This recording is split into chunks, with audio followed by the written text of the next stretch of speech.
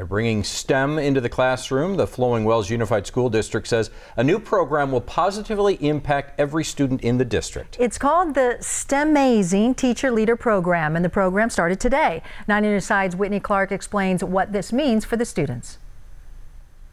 You may have heard a lot about STEM lately. It stands for science, technology, engineering, and mathematics, and it's a way students can learn through hands-on work. This is some video from the STEMAzing project through the Pima County School Superintendent's Office.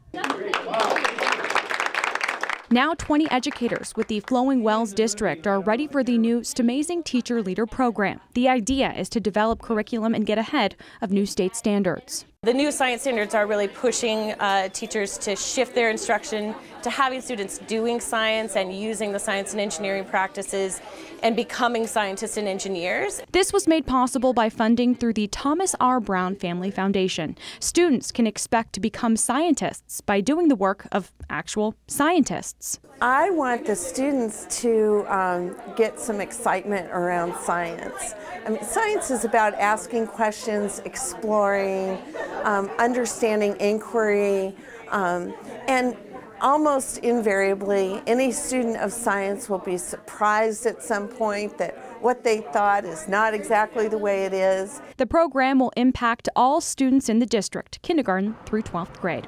Whitney Clark, KGUN 9, on your side.